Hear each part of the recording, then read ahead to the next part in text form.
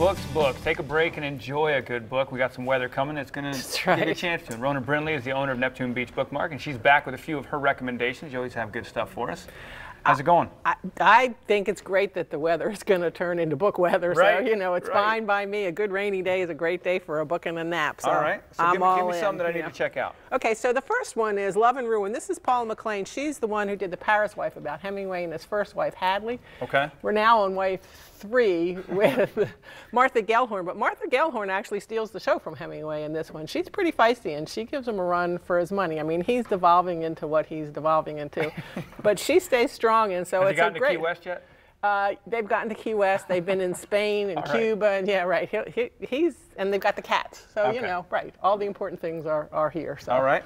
And you'll find out what happens with her. This one, Julian Barnes, he never disappoints me. The only story. This is ostensibly a story of a 19-year-old boy who falls madly in love with a woman who's 30 years older than he is. Cougar. Well, That's you know, what they call them. It is, but it's how that relationship pans out and what you think at 19, and then how things completely change different over time. So the story actually goes from first person to second person to third person. Okay. As he gets farther away from, you know, that first blush of love. So yeah, the writing is just exquisite.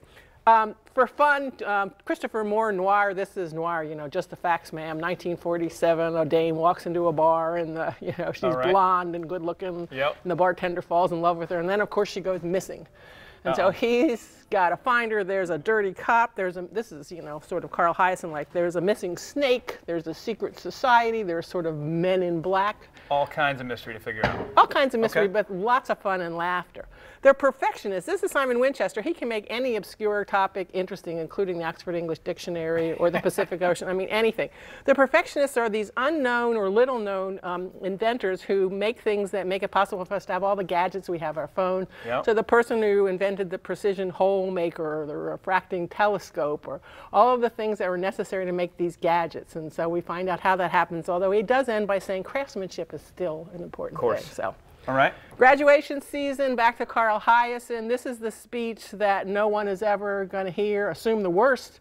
You know, this is with cartoons by Roz Chast from The New Yorker, and he's telling you, if you assume the worst, you won't be disappointed, and then if good things happen, you'll be so pleasantly surprised. That's one way to go through life. He gets more realistic at the end. He says, read the news, find your happiness. If you're good at something, you should get better at it.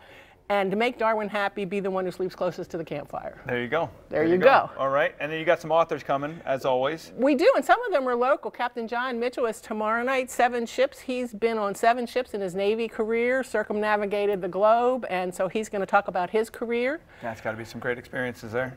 Peggy Nolan, this is for the little kids. I love this one. Great. She, the book is a song. She can sing the song, and there's going to be music and art. We're going to get to paint little rocks. Oh, this is great. Yeah, Garden Toes. This, my wife and I, for the little one, we're loading up on all kinds of plant books and gardening books. And get them out in the dirt. You know, it's good to be out in the dirt. Adults too. They're going to know their vegetables before they know their ABCs, probably. I like it. And Into the Raging Sea, this is an important book for our area in particular. This is a Boston journalist who looked into the El Faro. Wow. And what happened, why it happened, and sadly why it didn't have to happen. Yeah, definitely a lot of local appeal for the 33 we lost in that. But unfortunately, yes, but it'll be interesting. She'll be there? She'll be there June 8th, yes, at 7. Very cool. Very cool. We appreciate you giving us some ideas here for the weather coming up. You can get more information on Rona and the Bookmark by either visiting her in Neptune Beach at the store. The address is 221st Street, or by heading to her website, which is bookmarkbeach.com.